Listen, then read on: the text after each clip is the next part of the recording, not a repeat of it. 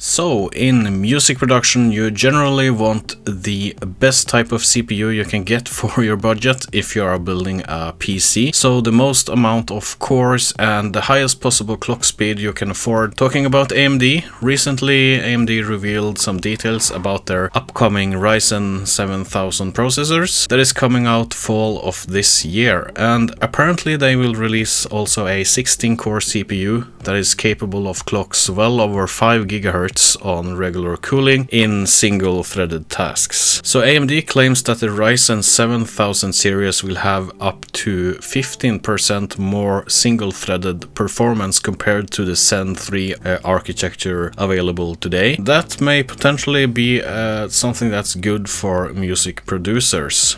I have used Ableton Live with a Zen 3 system, that's a Ryzen 9 3900X, for about 2 years now. Generally in my projects I had about 20-30 tracks with different synthesizers and samples, and in my experience this have worked pretty good. I haven't really had any major issues with the system. I have a lot of videos on my channel where you can check different tests I have been doing on amount of tracks, things like that. So just take a look at my channel, search for Ryzen and you will find them. With that said though, I'm moving to macOS and Logic for music production nowadays, and I have a video on my channel explaining why, so you can check it out if you want. But the short answer is it's not because of AMD or Intel, it's just Microsoft and Windows. I'm just having enough of Windows really, and that's not really a CPU or AMD's fault. So, but the upcoming CPUs from AMD, they look really interesting in terms of performance, and I would like to build a system based on that for testing purposes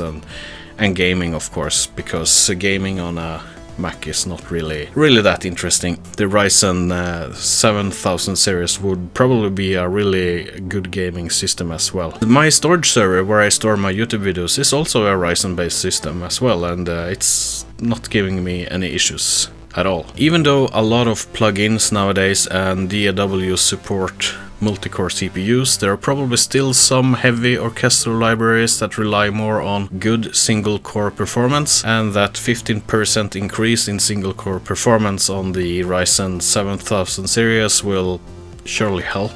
I don't think you will do a bad choice basing a new system on the Ryzen 7000 CPUs for music production.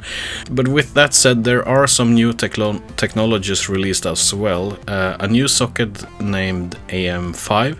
So to build a new system you need a new motherboard, you need DDR5 memory, and you're going for PCI Express 5. The technologies really have to get proven, and if you do this music production as your main income, you may want to wait a while for tests and other people's experiences before you jump in and just build a new system without having any reviews. You could build a new system and run it alongside your current one for a while to make sure it works well, if that's something that's inside your budget. So that's a little talk about the Ryzen 7000 series, an upcoming new high-performance CPU from AMD. I'm sure I'm going to make new videos when the actual CPU is released. So what are you producing on today, and are you planning to do some changes to your production environment?